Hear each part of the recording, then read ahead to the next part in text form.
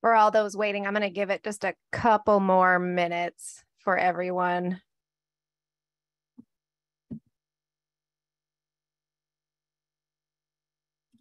Feel free to chat in the chat box where you're from.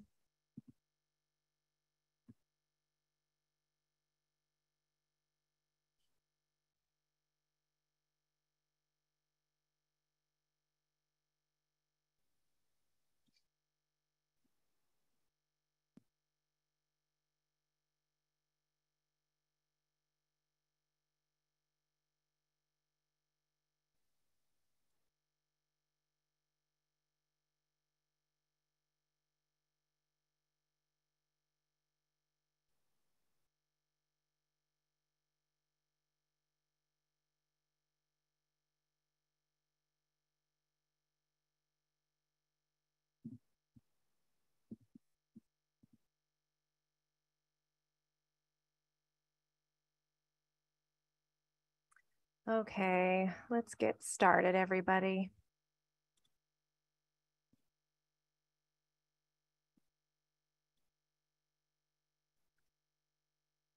So I'm Anna Esparham. I am a physician and I'm triple board certified. I'm certified in pediatrics, and then I went on to go get more pain training. I did board certification in integrative medicine, and then I went on to get my board certification in medical acupuncture, which, yes, as a physician, you can become a physician acupuncturist.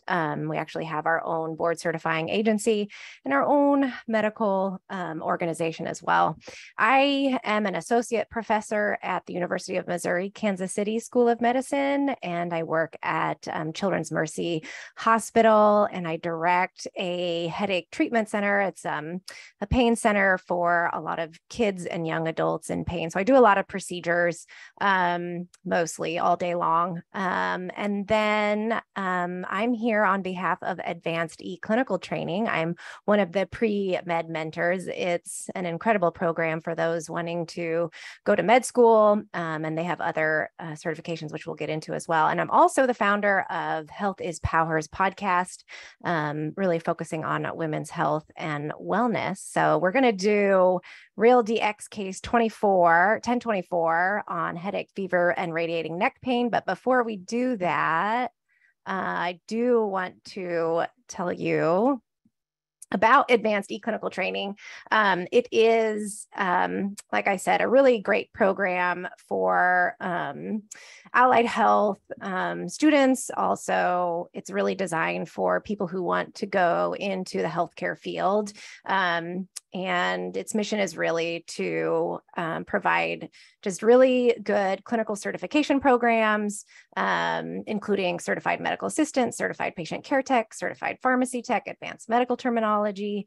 And it's pretty asynchronous, and they have a really good physician pre-med mentorship program as well, which I am one of those. So if you want to go to med school, hop on in. There's also, I think by doing this virtual training, you get a $200 promo with the password webinar. And so take advantage of that.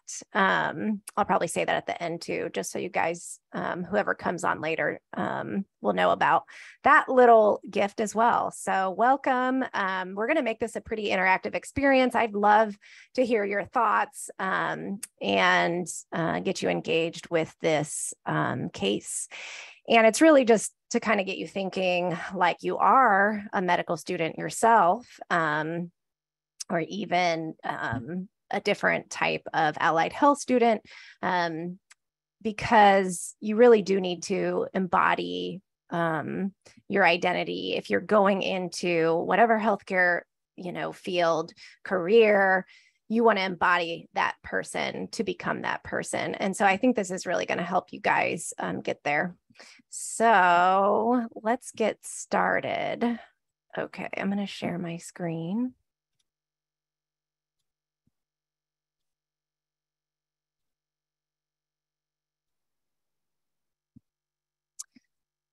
Okay. Okay, let me do this.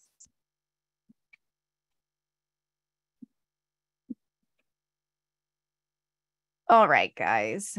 Now, I probably will have you use the chat function just to make sure you can hear the sound, because I think last time they did this webinar, the sound wasn't working. So I want to make sure you guys can hear it. So, all right. So this is headache, neck stiffness, and then subjective fever, and it's case 24 in Real DX. So let's get started, but please chat in the chat function when I start it. Make sure you can hear it. All right, hello, good afternoon. We're here at Yale New Haven Hospital. I'm Dr. Moore. Thanks again for taking the time to do this video. Do you mind just telling us in your own words Okay, again great. What brought you in here? Oh, the chat function is disabled. Okay, great. A lot of pressure in my head, neck, down the spine. I had fevers last night. You had fevers? Yeah. How high, do you know? It was 127 was the highest, but it wouldn't go down past 99.5, a low grade fever. Yeah. I had chills and his full body ache. Yeah. But when I woke up this morning, I couldn't move my neck at all. So You couldn't move your neck? No. Are you able to bend it? Are you able to like touch your chin to your chest right now, or does that really bother you? It still bothers me. Your neck is kind of stiff, even if we try to help. That hurts a little? Yeah. Okay. And you take Plaquenil, is that correct? Yes, I have Behçet's disease. Behçet's? Okay. All right. So you're taking a medicine. And the Actemra infusion for You have an infusion. How often do you get that? monthly. Monthly? Mm-hmm. Okay. All right. Well, we're going to do that lumbar puncture that we talked about, okay? Right. All right. Thanks for taking the time. You're welcome. Okay. So I'm going to do a little poll for you guys to answer before we get to the next step. So let's see if this works for the first question. This is often what you're going to get when you first start in med school. Okay. Is the appearance of the patient, do you think sick or not sick? And honestly, there is no right answer to this, but I just want to see what you guys think. Okay.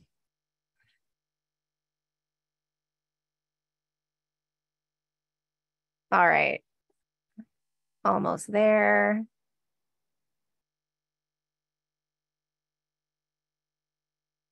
Okay.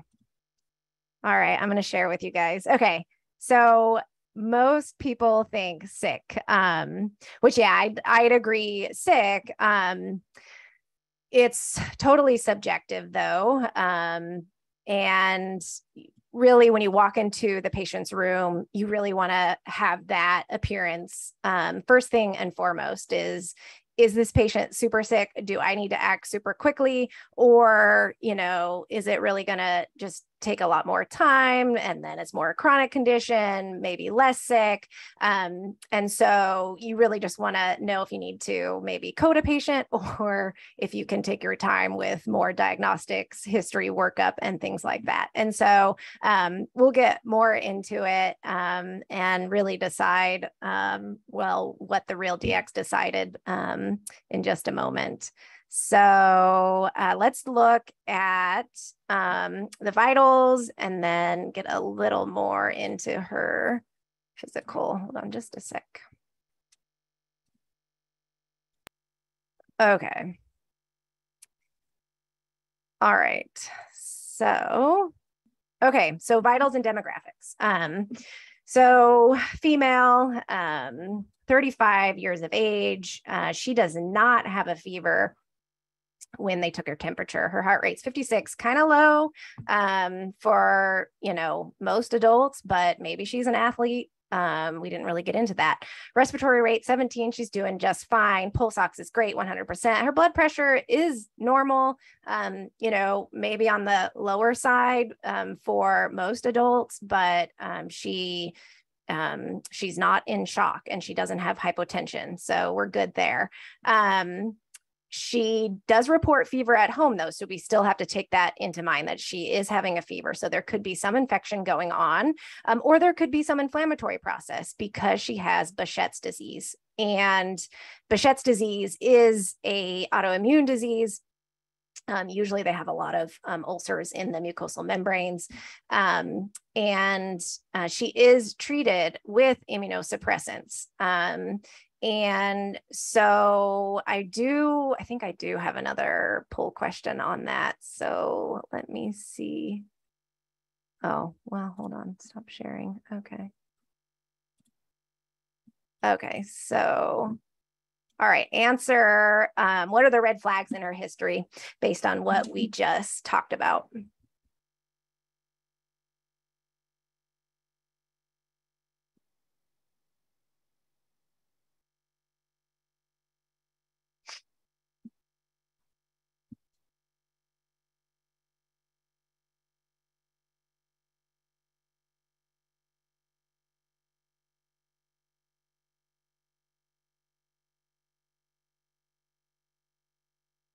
All right, let's see, almost there.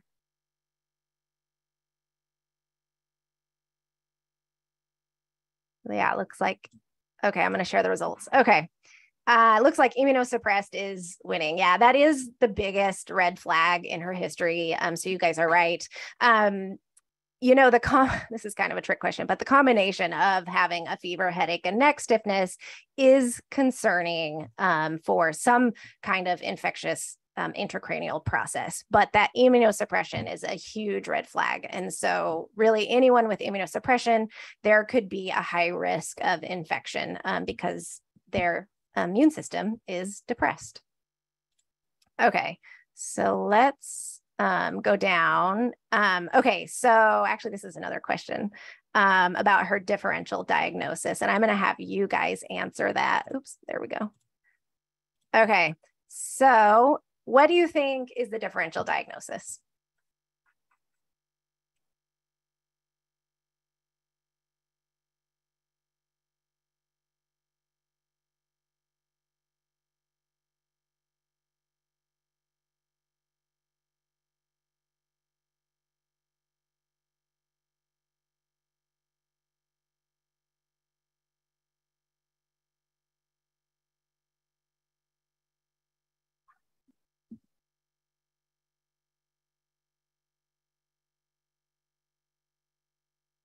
We'll give another 15 seconds or so.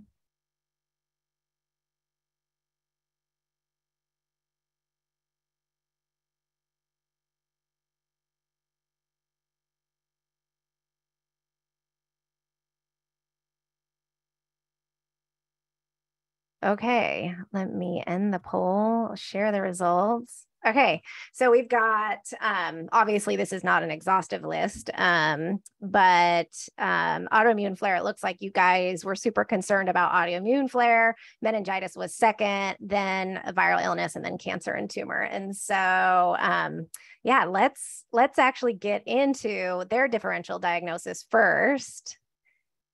Okay.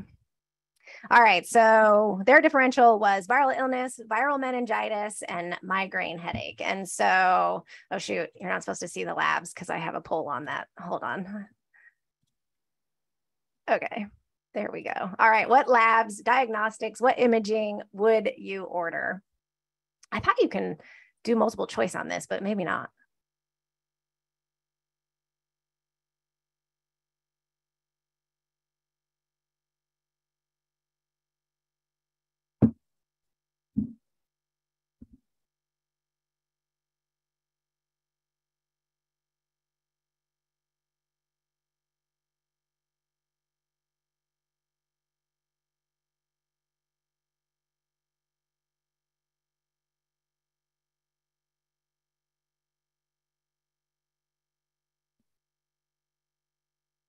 Okay, I'll give you guys 10 more seconds.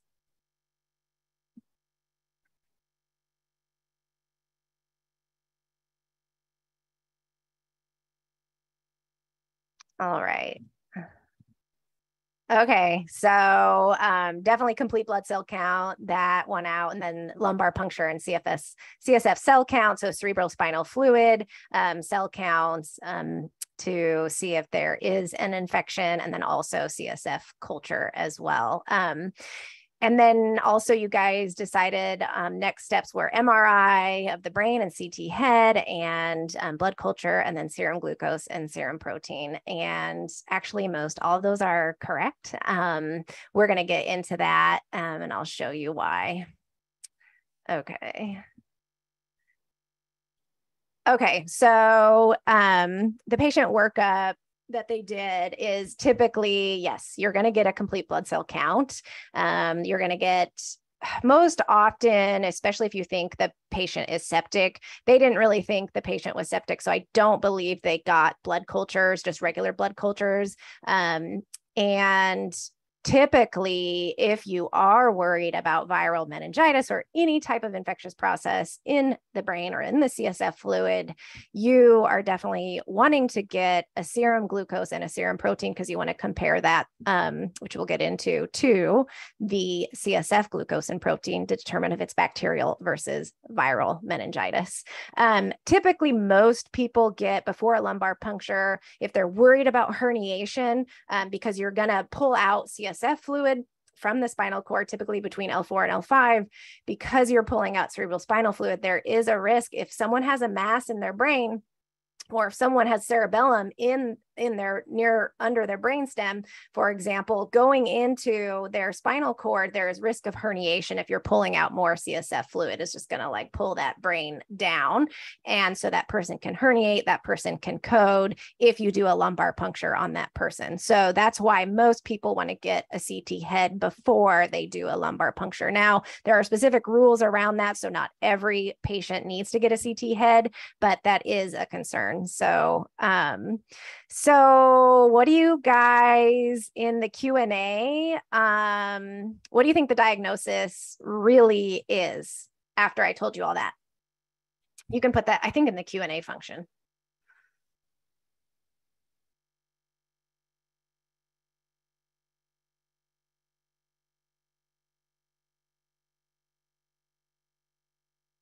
Yeah, perfect. Yeah, so we've got 3 people saying meningitis so far. So the answer is, yeah, meningitis. You guys are right. Here it's viral meningitis. So we're going to look at what they did, and we're going to actually look at how a lumbar puncture is done, because definitely if you become a medical student or a physician, you are going to have to learn how to do a lumbar puncture. So let's take a look at that.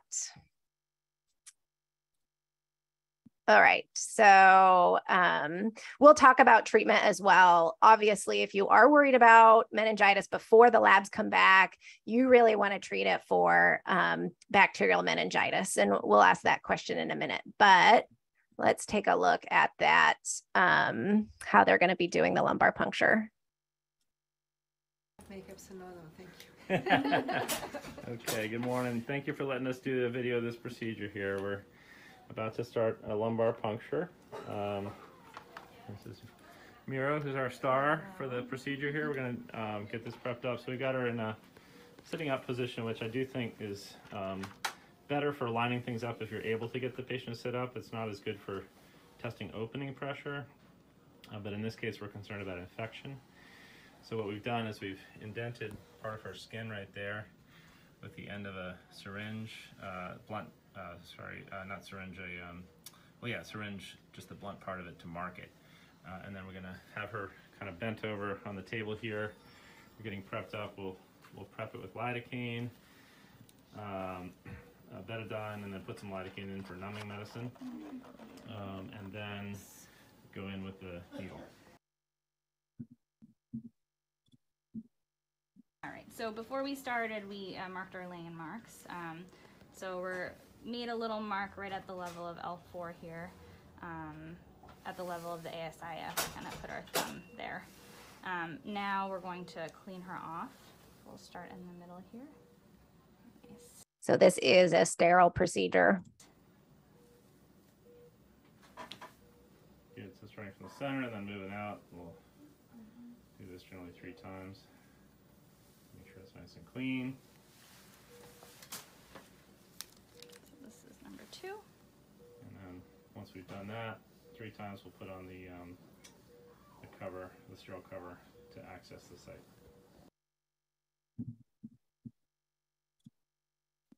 Start off with that small little wheel or a small amount of lidocaine right in the area where I'm going to inject you. Okay. So you're going to feel a big poke. So we're going to make a nice wheel. This is here. 1% Lido? This is 2% 2% without epi. Okay. A little skin wheel at the top to make it a little easier to go in.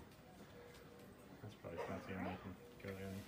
So now we're Kind of try going to follow the same path that you would with the spinal needle. And that's going to be almost horizontal, Mira. There you go, like that. Good.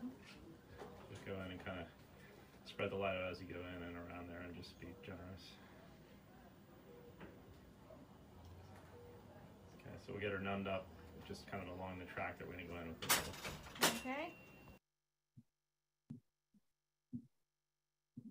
There's a couple attempts here. I think this person is learning. She might be a resident anesthesiologist. Needle we have? So we have our spinal needle with our bevel inside. Yep. This is 20 gauge, 22? This, I believe, is a 20. Okay. We do have extra spinal needles in case we need to switch. So I'm holding my needle with my thumb over the bevel here. Bevel to the side.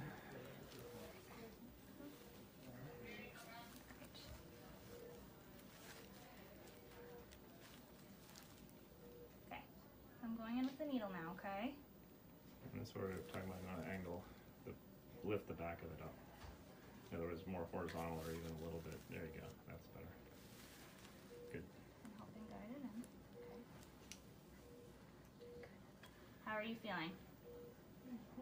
You okay? It's going to be pretty far in, so you can go ahead and push. You're going to feel it get through the ligamentum flavum and then hopefully pop. You're not even close to being far enough. A little resistance there. So you push farther in, like a couple more inches almost. How are you feeling? You okay? So what she needs to do is she has to get it through one of the tissue that actually will get into the CSF fluid. And so you hear this pop. And I don't think she's quite there yet. Any pain anywhere? No? So typically there'll be some resistance as you go in, and then you'll kind of feel a little pop. It's really almost not even worth checking the open thing until you feel that pop. Felt a little resistance there and a little pop. Okay. I'm just going to check. So she pulls the needle out so she can see the CSF fluid come out. So that CSF, once you're into that cerebral spinal fluid space, the fluid should start just coming out of that spinal needle at that edge of the pale pink area. Still no pain anywhere?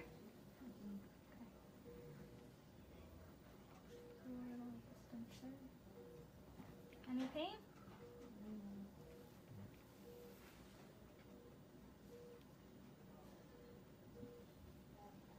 Good. Just remember that when you're doing this, you're below the level of the cardiac one, and you're going to hit the vertebral body if you go too far. So people are always worried about going too far, but if you do, you'll hit the bone. So you want to ideally get it into the right area, and then you'll feel that pop and you'll see it come out. But if it feels like it's going in the right area, you can keep advancing until you feel that pop. Because sometimes you're going to have to get in pretty far on the needle. Okay. I'm sorry. That's okay. It's okay, we need to know, okay? What did you feel there? It went down my leg. Okay. Which leg? The right. The right leg? Yes. Okay, so maybe a little bit off midline. You can try a little farther if it feels good, but. If she's feeling pain. Are you feeling pain? So she might have just hit a little bit of the spinal nerves that actually radiate down to the leg. When I push? Yes. There? Okay. Mm-hmm. Just gonna.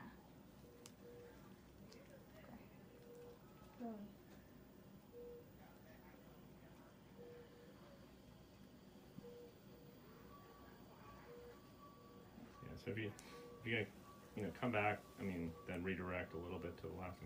See if you're midline, but you come almost all the way out, and then redirect. So when you're redirecting a spinal needle, or actually any type of needle, you usually pull it out, not all the way out, but you can pull it out up to kind of the edge of the skin and then be able to redirect it pretty easily.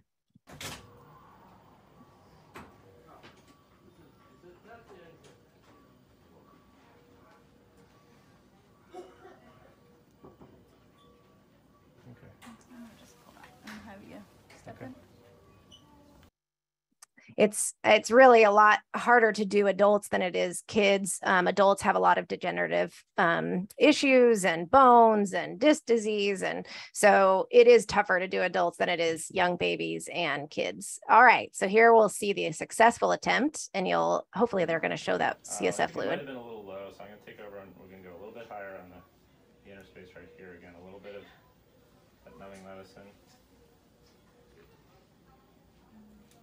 Come in this area. Work it in. Okay, I can feel kind of that inner space right there.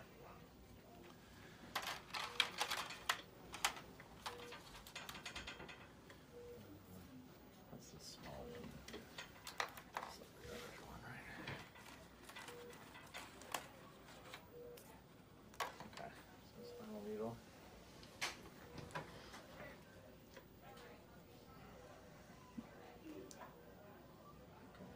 Right in the center, going a little bit of an angle here. Feel it kind of going in.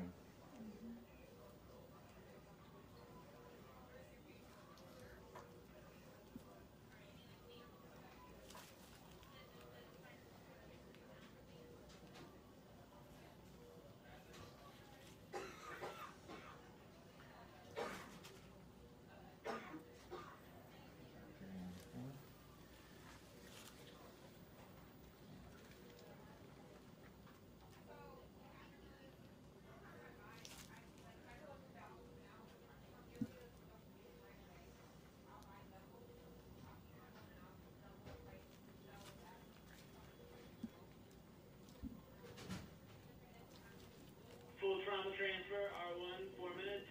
Full trauma transfer, R1, 4 minutes.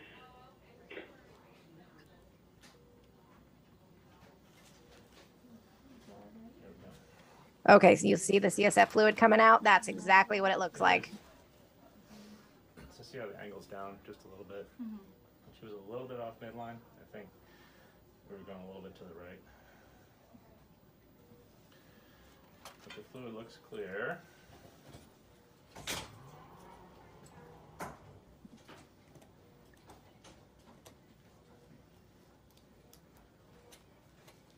Yeah.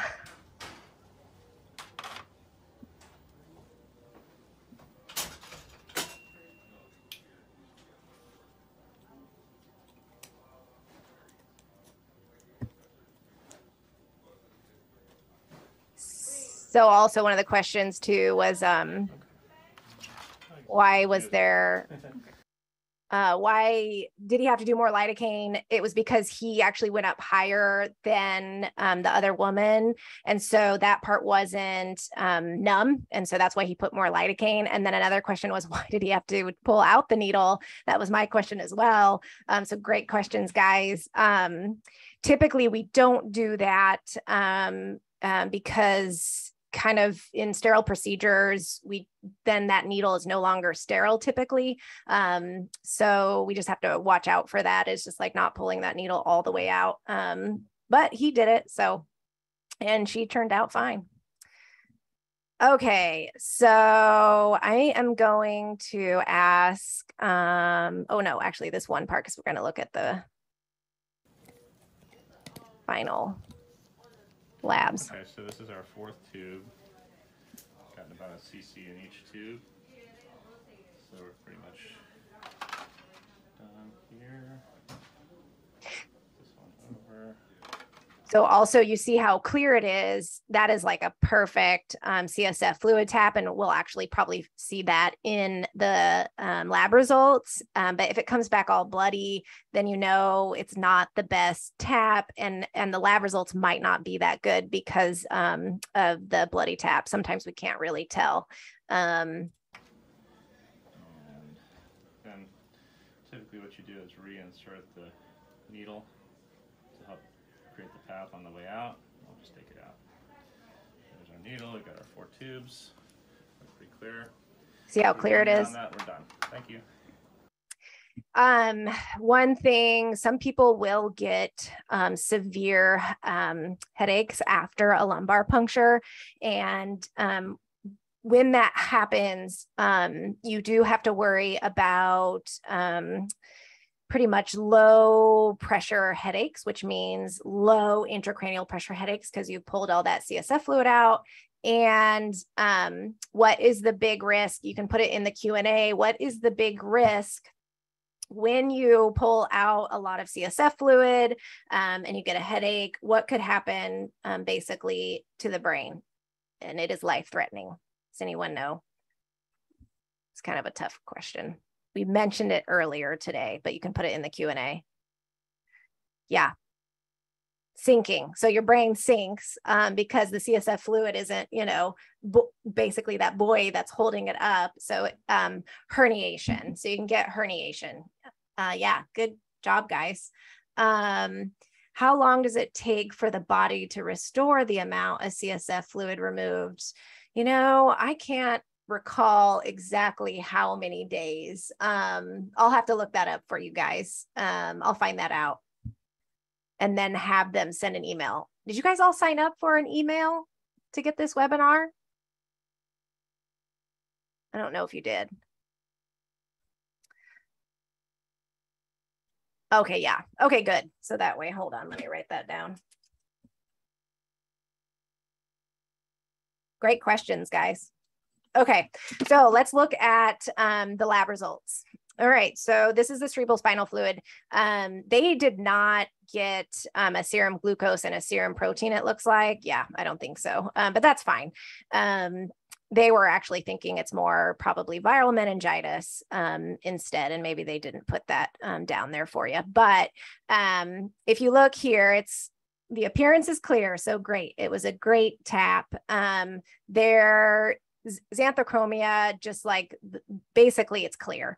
Red cells, there's not that much red cells. It's just 17. When you get a really bloody tap, it is a lot. Lymphocytes is really, really high. So 83, and lymphocytes really is more fighting a viral illness. So like people who have an upper respiratory tract infection, that's a viral illness, typically their lymphocytes will be elevated.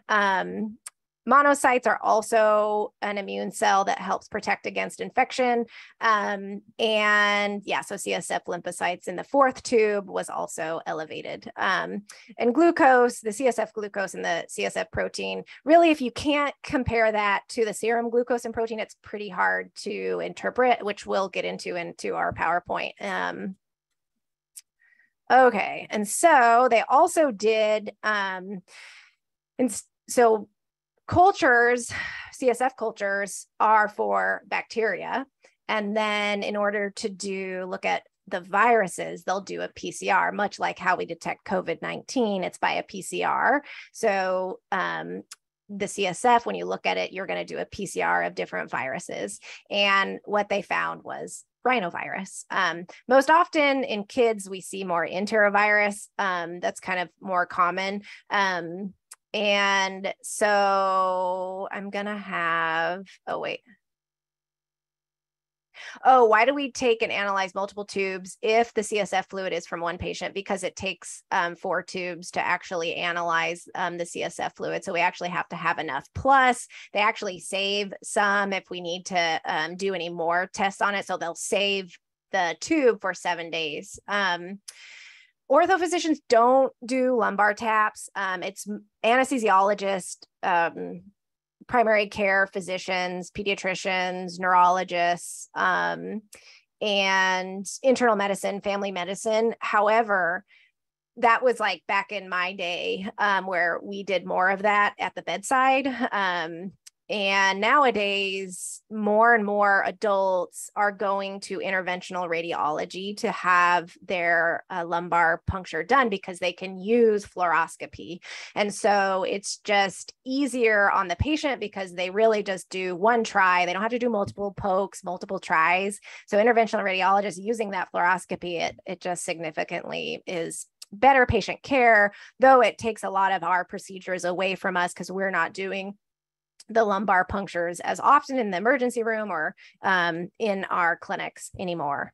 So, okay. So now that we know it's viral meningitis, I'm going to do a little poll. Okay. All right. What immediate treatment do you recommend? This patient is in the hospital and we need to treat her. What should we do?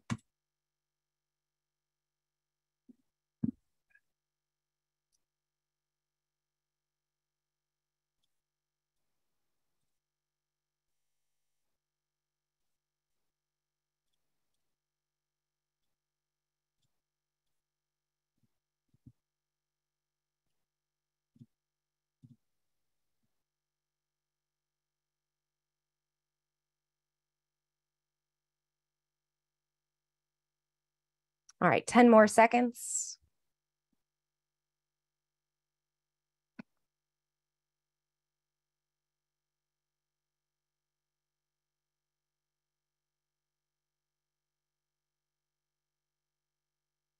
All right, I'm going to end the poll, share the results. Okay, so let's see who won. Oh, IV fluids won. Okay, and then antibiotics for bacterial meningitis. So yes, pretty much we can do all of these things. Now, IV fluids, definitely first and foremost, because, you know, it was likely the patient wasn't eating, wasn't drinking as much because she felt so sick. And we definitely absolutely have to start antibiotics, even though she doesn't have bacterial meningitis. We didn't know that. And it probably took maybe several hours to, you know, maybe even overnight to get those labs. And so it is life-threatening if we don't treat her within an hour, at least an hour when she arrives to the emergency room, which maybe the lumbar puncture takes that long, maybe even longer. We do need to start those antibiotics until we get those cultures back. The intracranial hypertension medications now, we are concerned for increased pressure in the brain when there is any infectious process. And so she probably didn't get this because it was just viral meningitis, and she probably got an ophthalmologist. They looked at her eyes. You can look at the optic disc to see if there's any increased pressure in the brain. They did a CT head scan, and I'm sure that was normal. There was no risk of, you know, there wasn't signs of increased intracranial pressure. And so they didn't need to start that. But if she did, we would probably need to start something like hypertonic saline or mannitol to get that increased pressure down in the brain so that she doesn't herniate and she doesn't code. Supportive care is definitely always a part of any virus. And so because she does have viral meningitis, that is ultimately what she's going to receive. Okay. All right. Okay. So, all right, let's take a look at, all right.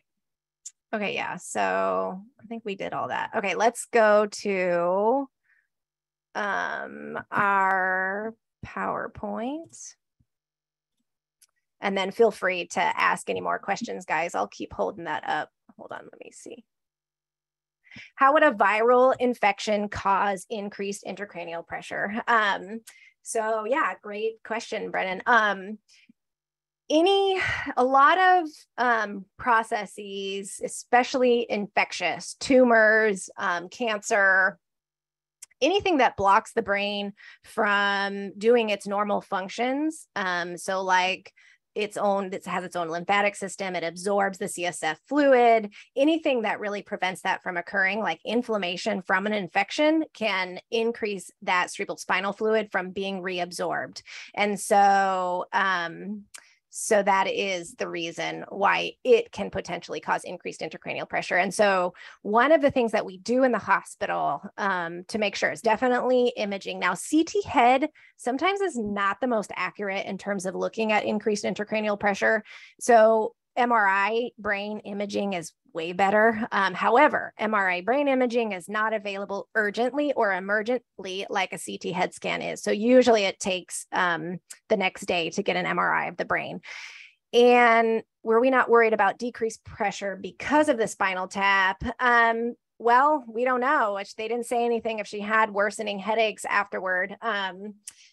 So that's something to always find out when they're in the hospital. Especially upon discharge, you want to make sure they watch out for any of the signs and symptoms of decreased pressure in the head. So low pressure headaches, for example. Okay, so let's, hold on, let me open this. Okay, there we go.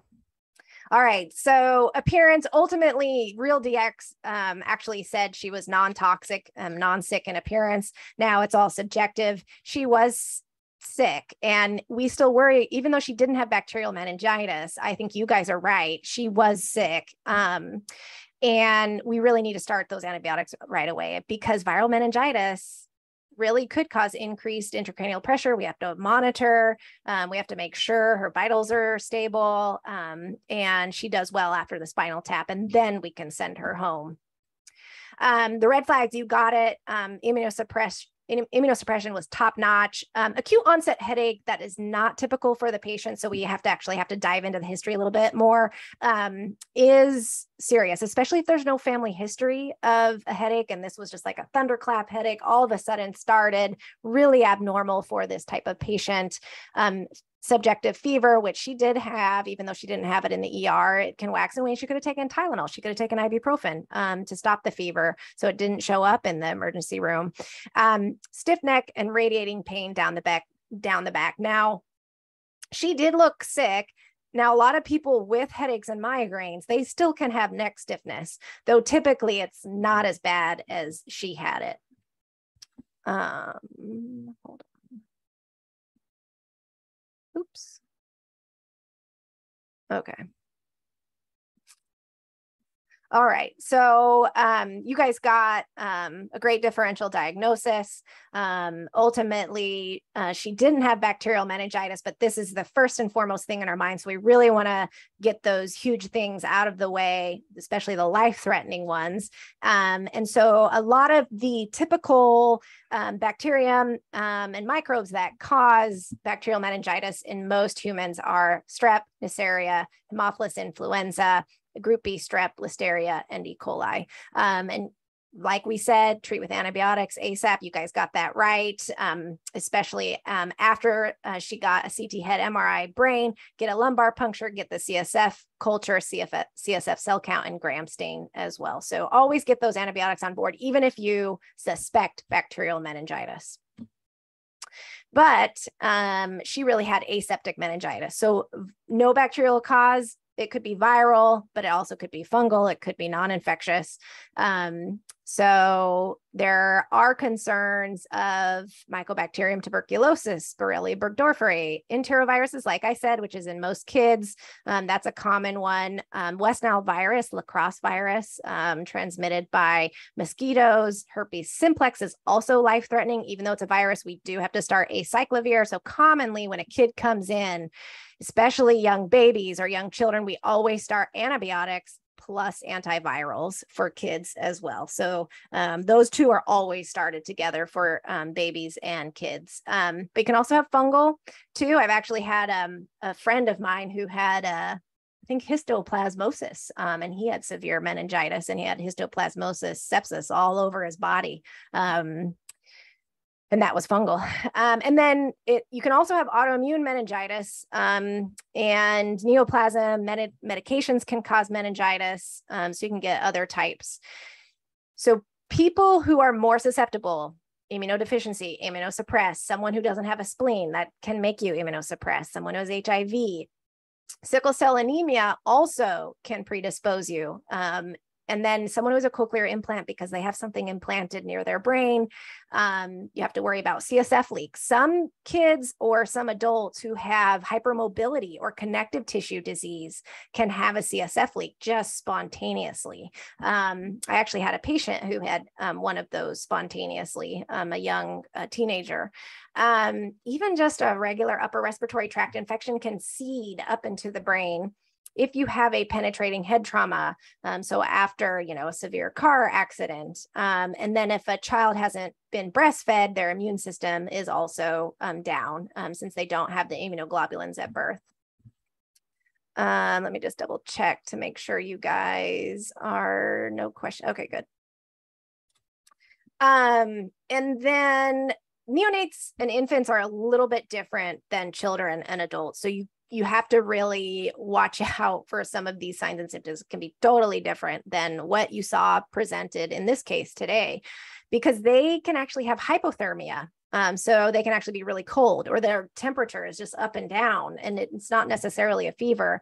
They can vomit a lot. Kids vomit when they do have increased intracranial pressure. They vomit a lot. So if you have anybody with persistent vomiting in your clinic one day, always be concerned about an intracranial process, because anytime there's pressure on the brainstem, people puke. Babies and kids do not like to eat when they're sick at all. So that's a really bad red flag. Fussy, inconsolable, sleepy, and lethargic. And then a bulging fontanelle, because that's that increased intracranial pressure. And then kids always can get seizures with meningitis. So that is when it's progressed pretty bad. Older children's an adult, like you saw, it's kind of insidious. It progresses. You get fever, headache, you're tired. A lot of adults and older kids will be very, very light sensitive. So it's kind of confusing because a lot of people with migraines get light sensitivities.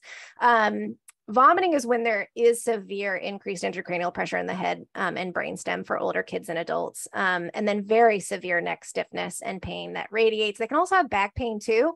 And then seizures are not as often, but they can still be present in older children. And neonates and infants, though, you do not get much neck stiffness at all. So I can fold a baby just fine when they have meningitis. And they look very, very sick, and they can actually code very quickly with meningitis, way more so than adults. So this is like a big 911 for young babies to have meningitis. And older children and adults, they kind of go together. But what's interesting about this is they can have a cranial nerve palsy, and that means there's increased intracranial pressure. So there's abducens nerve, which is it's part of their eye muscles, and so if they can't go a certain way, or it's not all the way, and you call an ophthalmologist and they do a good eye exam, then there could be worse intracranial pressure than what the MRI showed 2 days before. So that's when you have to repeat the MRI of the brain. And sometimes people do a repeat lumbar puncture to get an opening pressure of the CSF fluid and also be its own treatment too. But it's a little bit more dangerous doing another lumbar puncture. So that's why most people treat with intracranial pressure meds like Diamox or acetazolamide and mannitol, hypertonic saline. I told you about the optic nerve pressure, which is papilledema. So again, the eye doctor can take a good look. I do a fundoscopic exam every day for my patients in neurology. And then it's a late finding of increased intracranial pressure. But what happens is you get increased high blood pressure, low heart rate, and then respiratory depression. So their breathing can slow down and then stop and become apneic.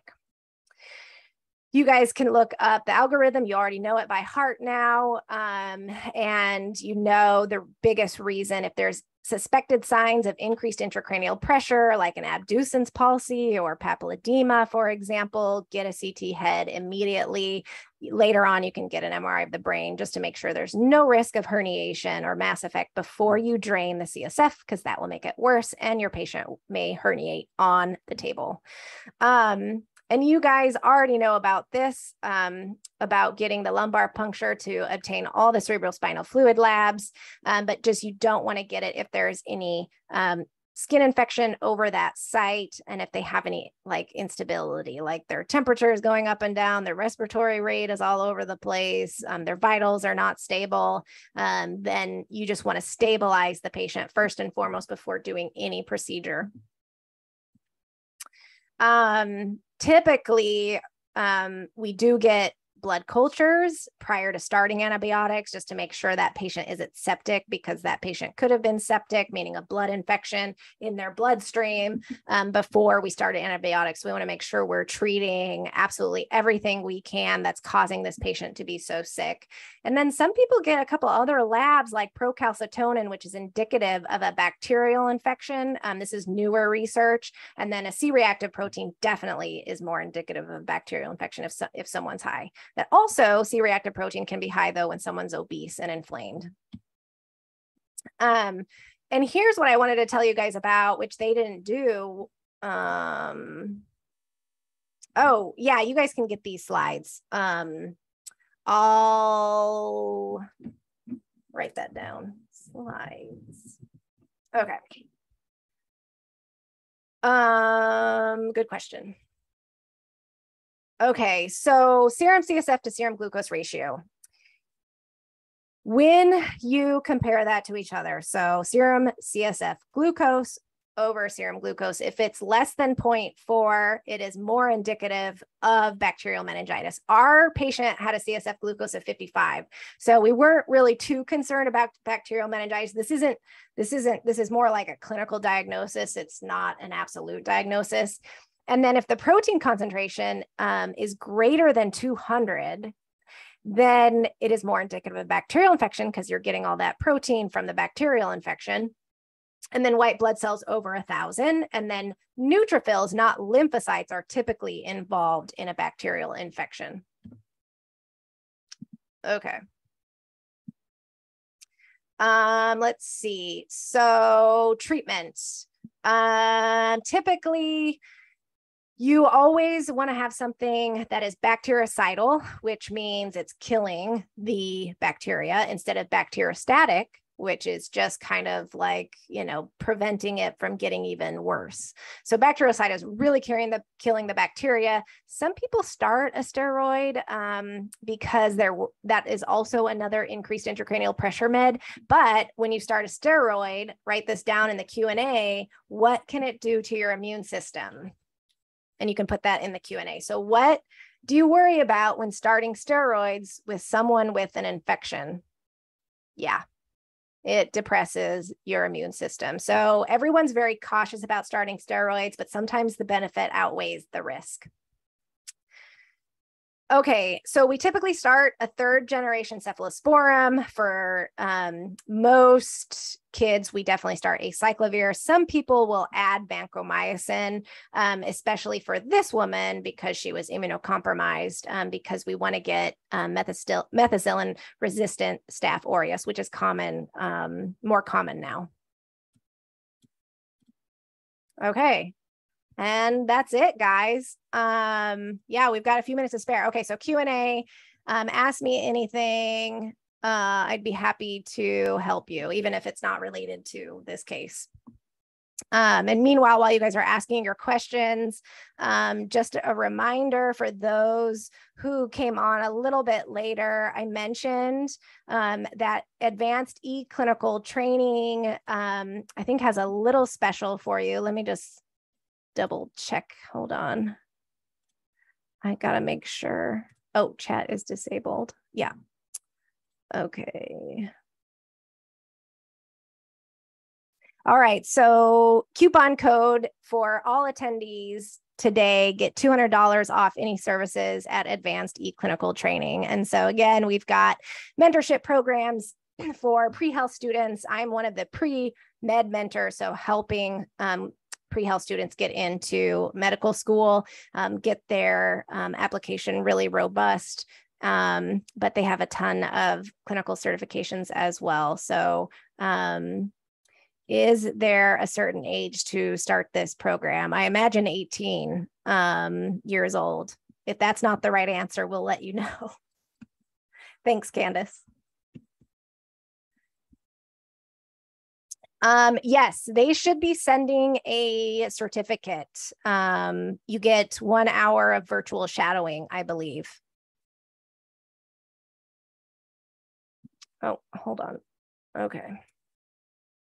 Oh, who can we contact about our name being wrong on the last webinar? Oh, yeah, that would be important. I think the email is, hold on. Let me get it in. Oops. Okay.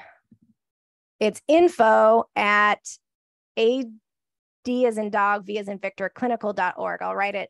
Let me see if I can write it. Yeah, that's it. David, thanks. Yeah, info at advclinical.org.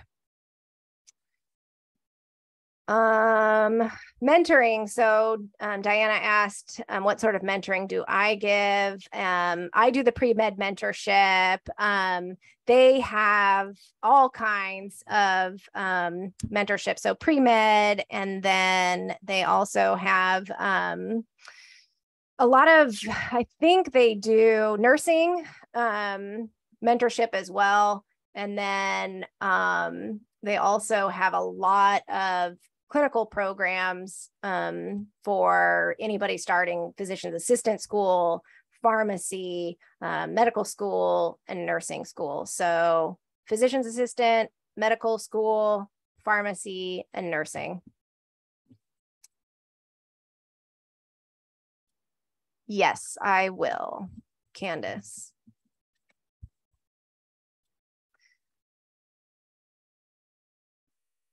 Oh, nice. So you are a high school senior. Okay, cool. And you're actually in the PCT program. Oh, nice. So you just have to have a estimated graduation date. Okay, I'll check on that.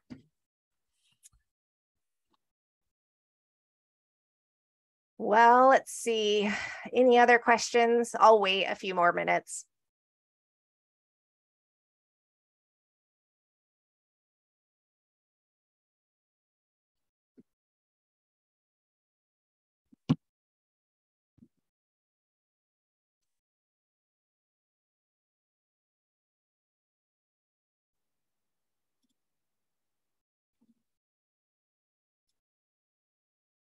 Yeah, the website, let me see, it's advanced, hold on.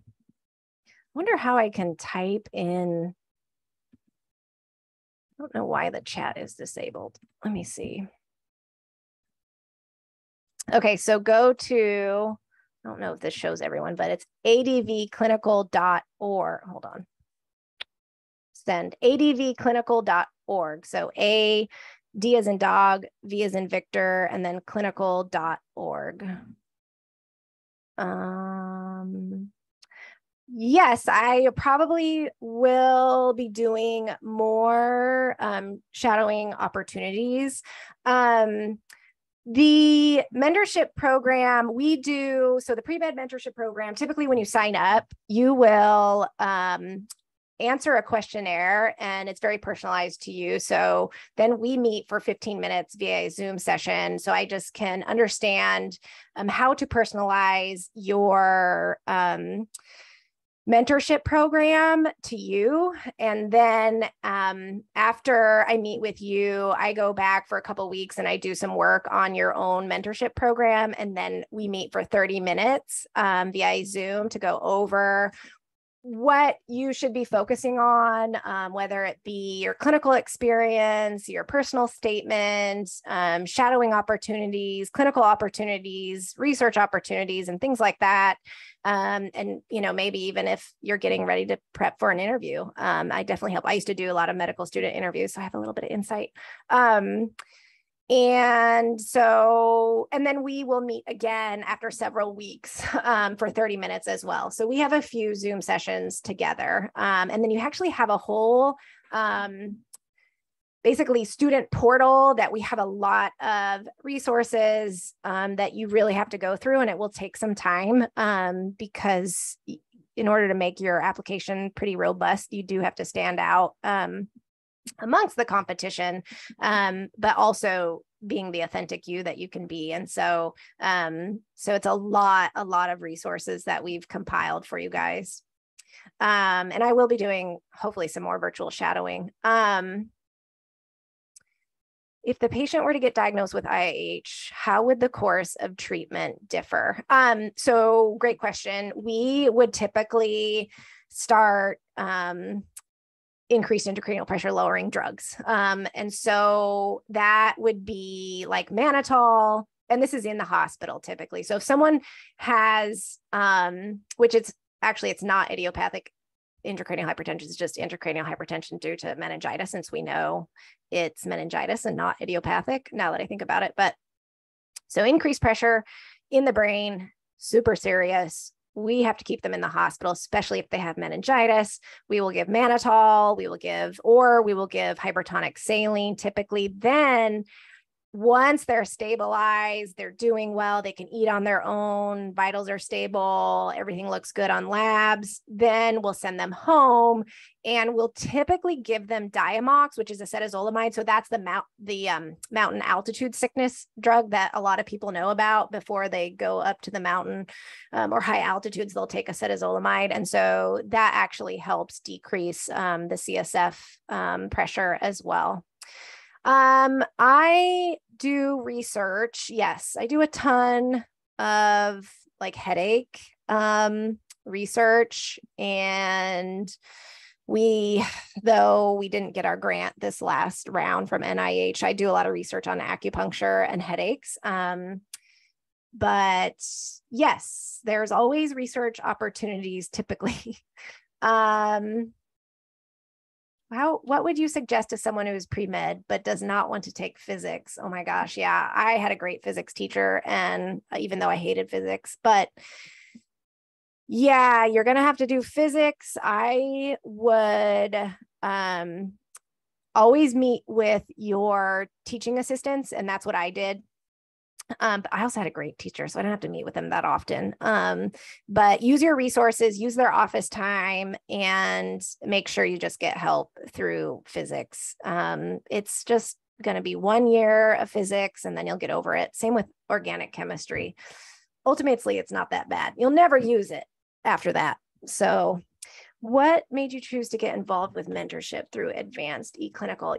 It's a funny story. I actually do a lot of coaching. So I actually do a lot of chronic pain group coaching for women with chronic pain and fibromyalgia and things like that. And I do a lot with mentoring students ever since, because I'm in academics. And so it just kind of made sense to continue. And I love working with students and helping them in their career, because I think you guys need it. And I didn't have that. And I just felt like I fumbled through the whole thing.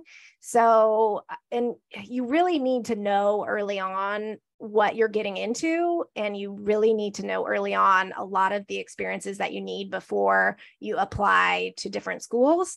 So yeah, I wish I had this. I just lost one. Oh, do they apply to the courses on site? Oh yeah, so the coupon, you know what? I'm going to have them send you guys info about that coupon, because I don't know if they apply to all the courses on site. I will write that down. How long do they apply to all courses? Okay.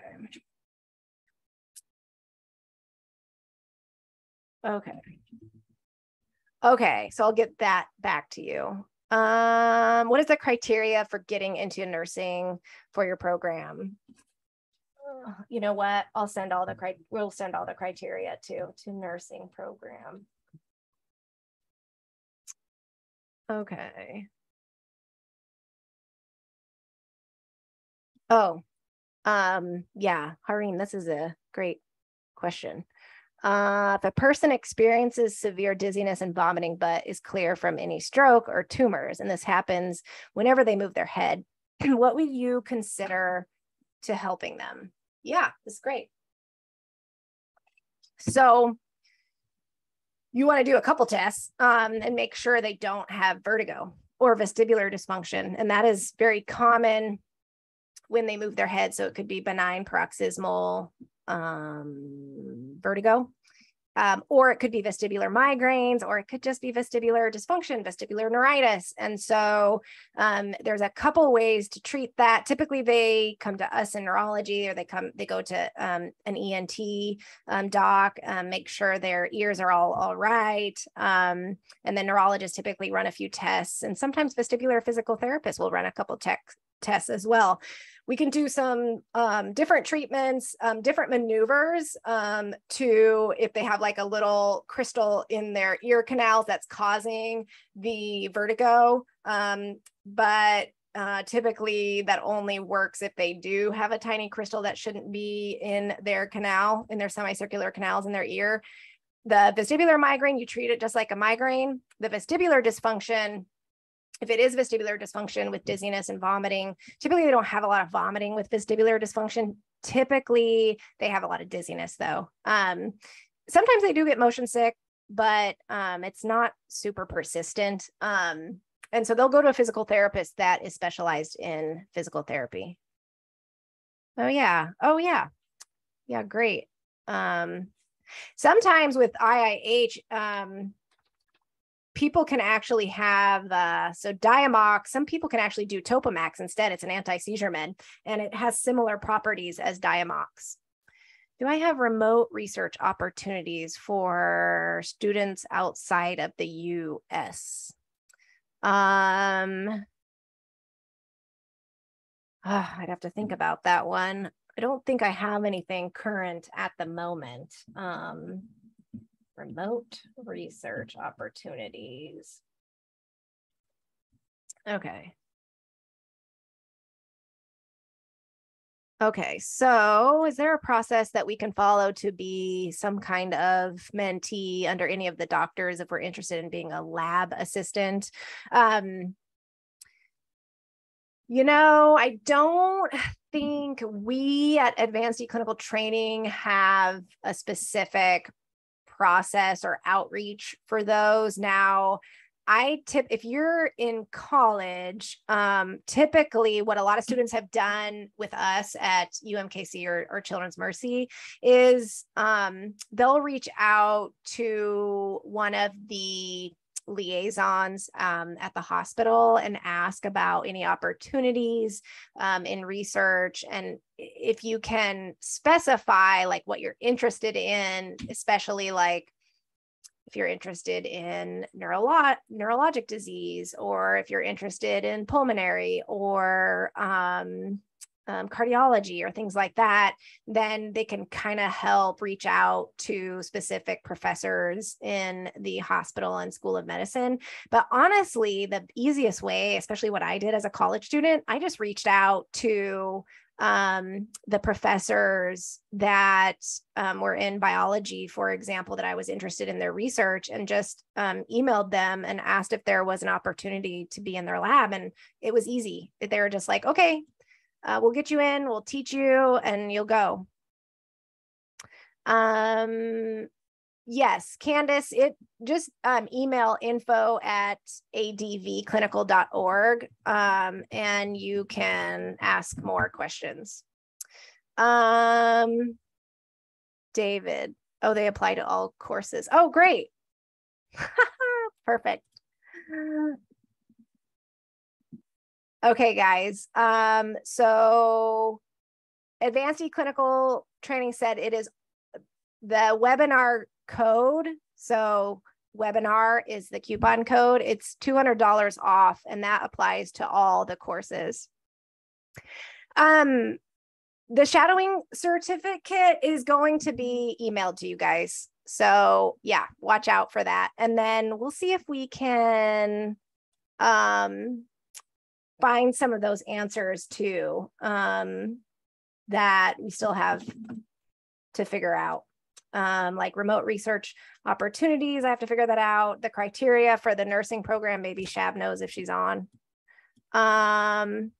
Oh yeah, emailed in the next hour, guys, your certificate. Shab, since you're on, is there specific criteria to get into the nursing program, the mentorship program at Advanced eClinical?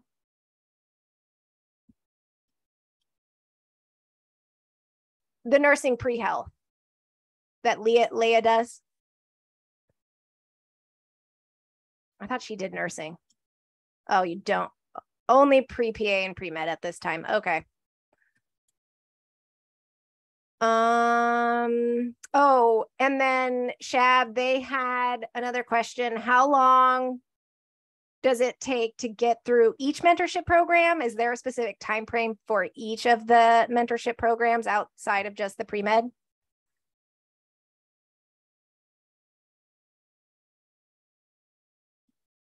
$12-month program, no time frame. Okay, good.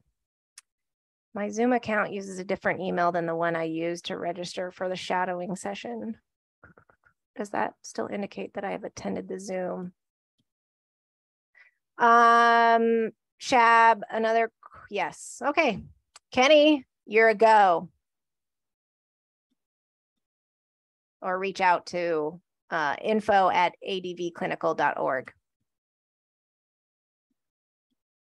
And they'll send you the certificate if you don't get one.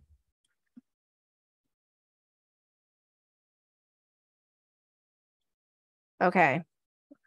I think we answered. Oh, Shab, since you're on, how old do you have to be to get into Advanced eClinical?